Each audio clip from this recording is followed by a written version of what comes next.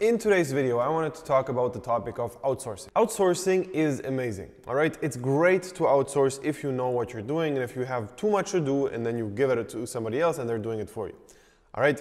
However, as a beginner, most outsourcing procedures are terrible and you should not outsource almost anything as a beginner, and I'm gonna explain to you why. So the very first thing you have to understand is before you outsource a thing like, let's say, product research, you need to be very good at product research. You need to understand what a good product is and how to identify if the product which the person found for you is good or bad, okay? If you cannot do that, it doesn't make any sense to outsource because you're gonna just 100% rely on them doing a good job and you don't even know if they actually are. So picking a random person from Fiverr is a terrible idea to do product research for you before you know how to identify winning products over and over again. And the same applies to almost every area of dropshipping. Same thing goes in ads. If you have no idea what a good ad is and then buy an ad from a weird company or like from Fiverr or so, it's tough because you don't know if it's good or bad. So the only way how you can actually outsource before you're good at things is trusting a person who's going to recommend them to you.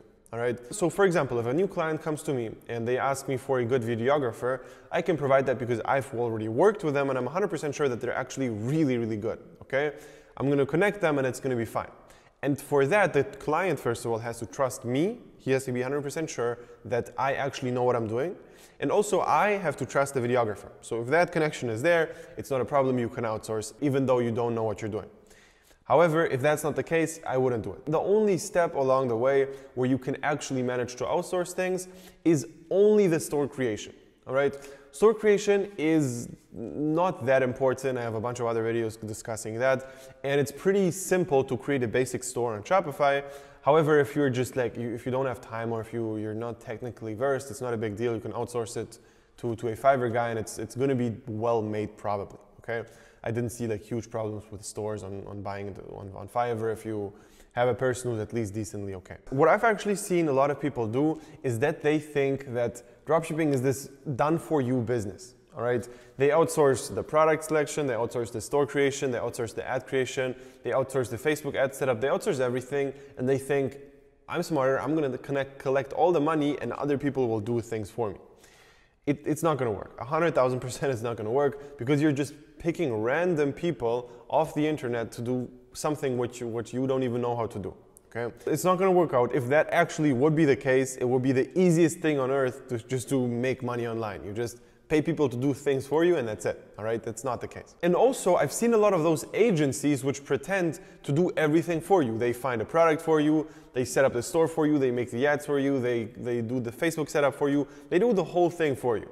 For me, I have never in my life found an actually good agency which is doing the whole thing for you. Because the whole concept of an agency in dropshipping which does everything is flawed, okay? Normally the goal of those agencies in reality is to make a good strategy, okay? They don't know exactly what they're doing yet and they use your budget to actually spend it for the ads and see which product works, which thing works, and then they start to understand better and better what actually really does work, and then they do things by themselves, all right? Because the other way, that just doesn't make sense. And I'm not saying that there's no good agency out there. Maybe there is some, but I've never seen any really good one, and I've also never heard of any good one from other people. So yeah, I think I made the point clear. You should not outsource as a beginner. However, if you start to make money and if you start to build a profitable online store, you actually obviously can outsource. And I'm going to give you a quick priority listing of what you should outsource first, how you should outsource, and how you should go about it. All right.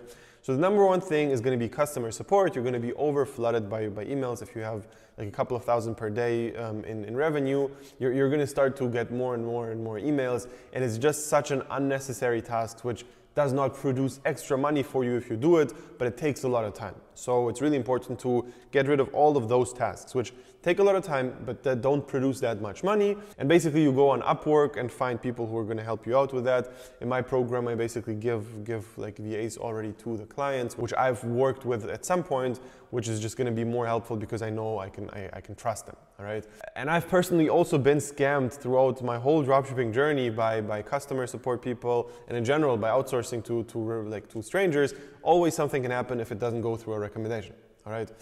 But anyways, customer support, order fulfillment, those are the first things you outsource. After that, you start with store and ad creation. Basically, those two things are also going to be the second.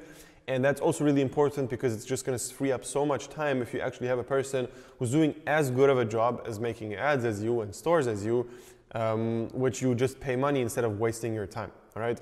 And you always have to put it into perspective because you have to understand that if you start to make really good money with dropshipping, your time starts to be worth more, and you have to outsource everything which is taking your time to other people, because now the money-making activities are actually somewhere else. And if that actually happens, if you outsource those two things, it's going to be so much more easy to test the product because it's not going to be such a huge hassle. And I've seen a lot of people get like stifled by that feeling of, all right, I know to test the product, I need to create a store, to create the ad, to create so much things before I can even test it. And that actually prevents a lot of people from testing a lot.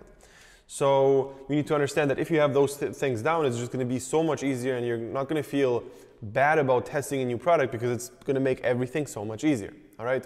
And then after that, you're going to have a person who's going to be there for all the technical stuff on Facebook, just the basics, like setting up the ad sets, the campaign, the ads, connecting the pixels, like creating the lookalike audience, creating the custom audience, just the basic things, which doesn't really require thinking, but it's going to be really, really time freeing if you have a person who's going to help you with that.